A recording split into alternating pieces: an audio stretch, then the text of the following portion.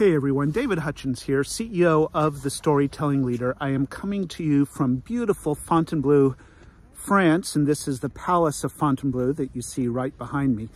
And I'm here working with some leaders for the week.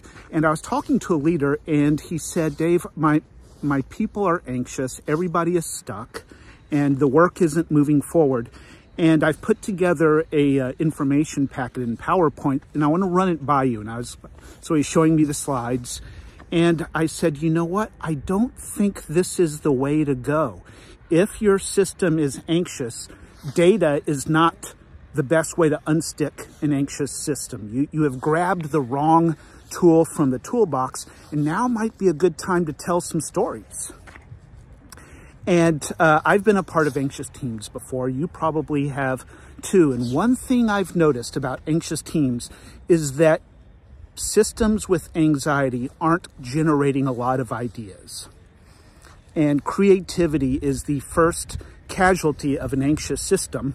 And this is a perfect opportunity to tell stories, because stories are an invitational language.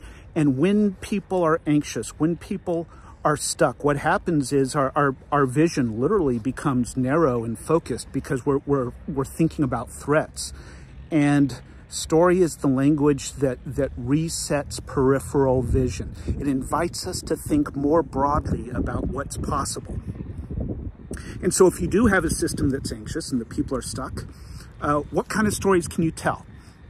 Your choices are infinite. There's thousands of stories, but I'll give you one. How about a good old-fashioned day in the life story? I had a friend who is a senior leader in HR, and they were part of a massive transformation where HR was becoming a strategic business partner to the business, and everybody was freaked out about it because there's some other challenges going on. And so he told a story, a day in the life story, and he created this composite character, Sherry, and said, let me tell you what Sherry's day looks like in the future when HR is a strategic business partner. And he showed her going through her day, doing the kind of work that they normally do in HR, but now she was feeling the rewards of having a seat at the table and helping make business decisions and scaling her impact. And he wrote this up as a simple email. It was a creative day in the life story that he emailed out to his team. And the response was perfect. The people said, what do I need to do to be in a story like that? That's the story I want to be in.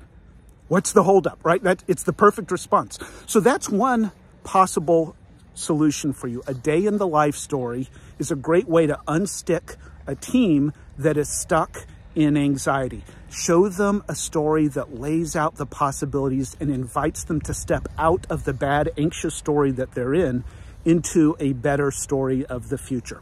That's just one idea. I've got lots more ideas for you on the kinds of stories you could be telling and how to develop them. Come on over to thestorytellingleader.com. There's lots of resources there, and we'll help you tell your stories.